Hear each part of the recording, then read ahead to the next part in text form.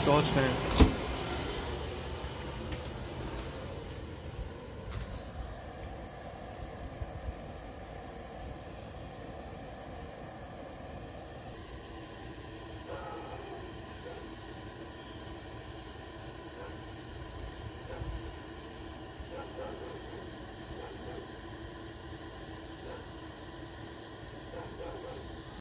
The installation guys are here.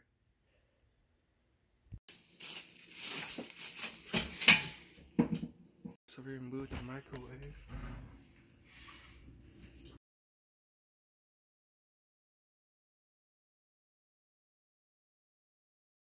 So here are the interior.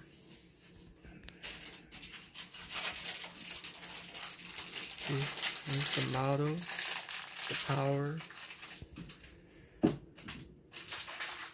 Remove this vent cover first.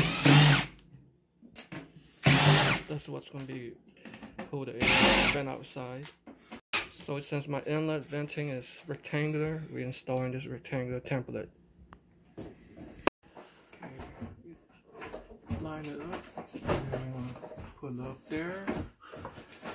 It's going to be held on by some type of fastener. We don't need like a bracket or anything.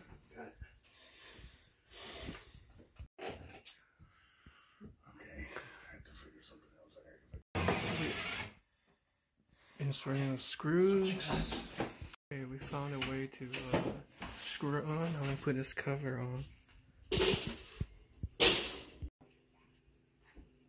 The number that I called you on when this must be the oil collector drip tray. I was like, I've never bolted one of those off because it's supposed to just slide in. Okay, I'm gonna pour some oil in here.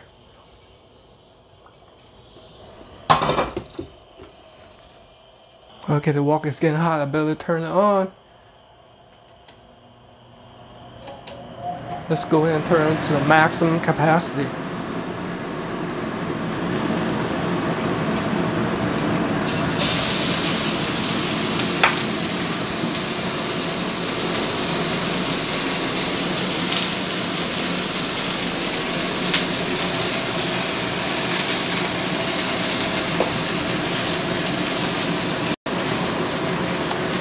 So I placed the wok in the inside because the exhaust seems to be towards the wall, and I notice smoke escaping a little bit, so it depends on the placement too.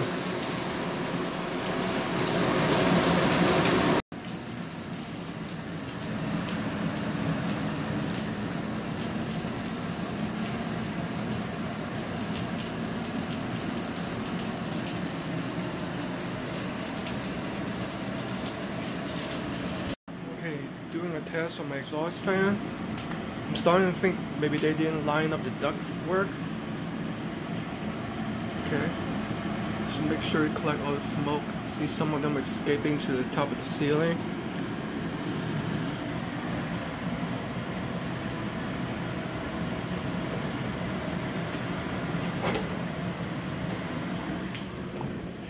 And I noticed in the past, all of these three flaps would be fully blown, you know.